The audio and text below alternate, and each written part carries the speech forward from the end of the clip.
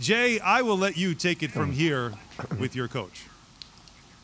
Thanks, Alan. Coach, I always imagined this day coming, that it was going to be daunting. It was going to be a heavy day.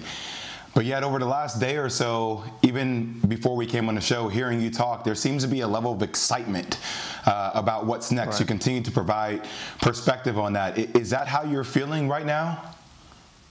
Yeah, I'm very excited. One, I'm still going to coach next season.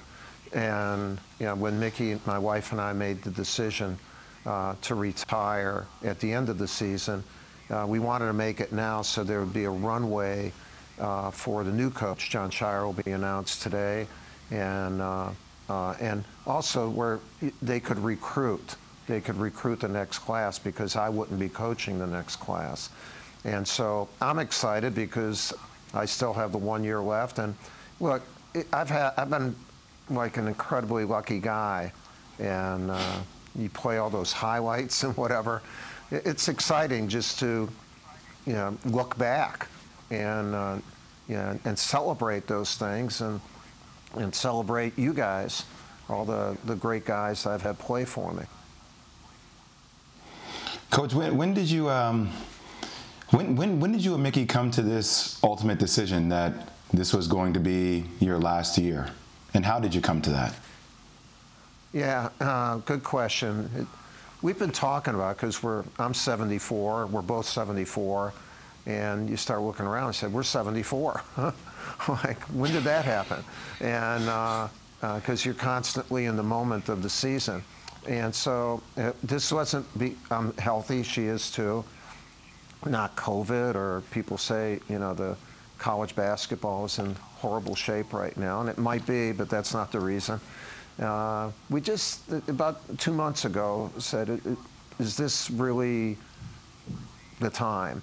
And then we talked, you know how we are as a family. My 3 daughters, we sat down with them and had a really long talk. And before talking to anyone else, then I talked to the guys on my staff. And then it was a progression, Jay. It was a progression.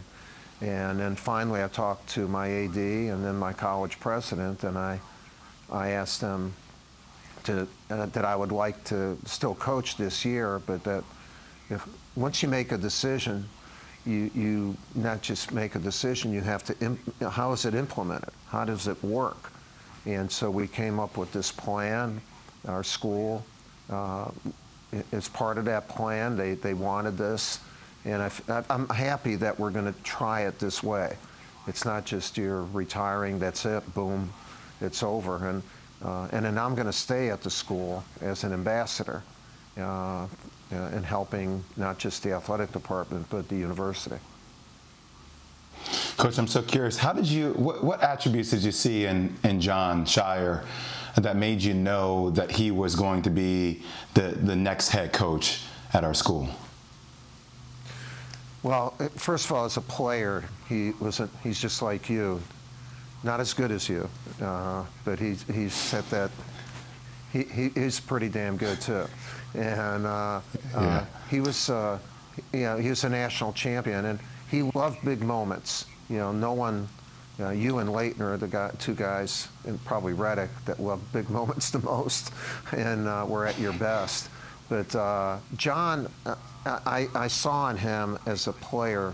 The fact that he knew the game really well, it just natural. He just was, I call him a natural. And then he had an injury once he was trying to play pro ball, an eye injury that I was able to get him back early, like he's still a young guy.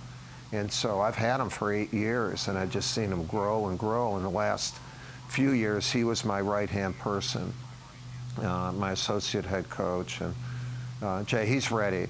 You know, he's ready, and then with the help of Chris Carrawell and Nolan Smith, who are also fantastic, you know, they'll do great. They'll have to add another guy or person, let's put it that way, on the staff at the end of the year. But he'll do well. Coach, I've known you since I've been 16 years old. I mean, I can sit up here and talk all day long about how you've changed my lives, and you've changed countless lives. How does this process continue for you? Because I know that you do not plan on stopping touching people and transforming people. Well, you know, I'm going to spend a lot of time watching my grandchildren keep growing, 10 of them. But you know, I've been very fortunate. Like, you know, I've been very proud of you in how you talk about crossing bridges in your life. You had a huge bridge to cross, and you did it, and it's one of the great stories. You know, a lot of my guys have great stories. It may not be as public. Some of them are great pros, but a lot of guys they just keep growing, and their families keep growing. And you know, to keep up those relationships. You know, the fact that we have that means a lot to me. You know, last night when you sent that video of your kids and your little girl, hi, Coach K, and you know, you were taking too much of the picture. You should have just put her on, and I'm you know, with 3 daughters, I know she has you tied right around her any finger she wants.